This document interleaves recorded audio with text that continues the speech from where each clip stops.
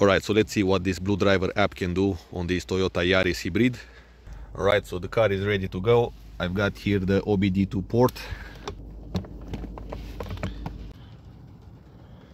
Alright, we've got the sensor connected and into the app. Let's see if we've got some codes. Nothing to be found. And the most interesting feature about this BlueDriver app is that you get live data, and there can be a lot of PIDs actually. Let's see, supported. We've got a bunch of good stuff.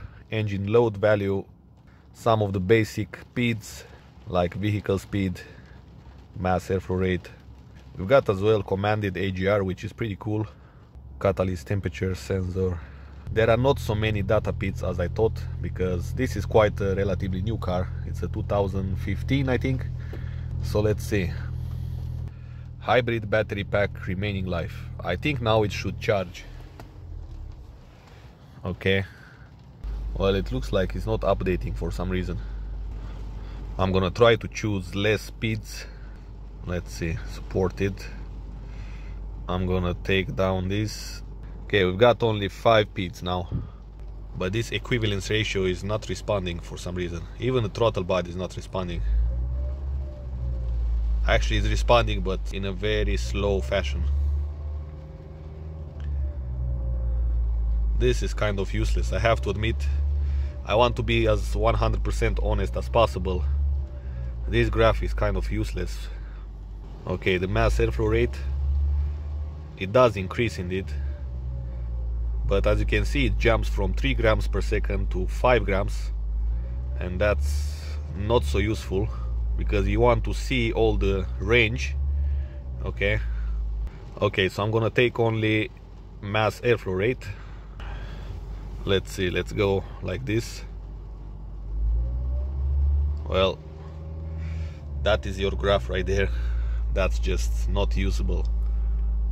I mean, at least it can tell you that the mass airflow rate works, but let's see, we can go into the settings. Okay. Alright, well, let's see what more we can do. Well, you've got save reports. This is from other cars. Freeze frame, obviously. This can be actually quite useful because you don't need the graph, you just watch the data when a trouble code occurred, so that's nice. We've got smoke check. Let's press scan. I don't think, for example, the AGR valve doesn't work on this car because I already tested. It can be possible that this scan tool cannot do a bidirectional command to the AGR valve to open and close, so that's why it cannot see if it works or not. Let's see, mode 6. Well, at least it can tell you that there are no misfires on these 4 cylinders. Again, it's about the AGR and the oxygen sensor number 1, which is pretty strange because there are no trouble codes, but it still reports that the oxygen sensor might not work. Okay, mile status. Let's see, vehicle information. It doesn't read anything. As I said, this is quite a nice cam tool to have, but then if you want to go and do some more professional work, then you need something else, because this is not enough. Let's see more. Update.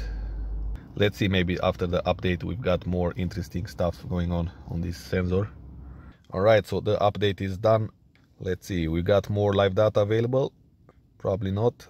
Okay, let's see the short-term fuel trim and long-term fuel trim. And the fuel trims respond. We've got short-term a little bit positive.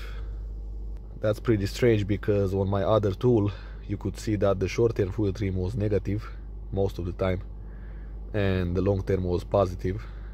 So let's see what more you can do. For example, you want to see the intake manifold pressure against the throttle body. Now I'm going to increase the RPMs and the intake manifold pressure should also increase. The throttle position should increase and the mass airflow sensor should increase also. And yes, indeed, they all increase. Okay, so that's pretty much it, guys.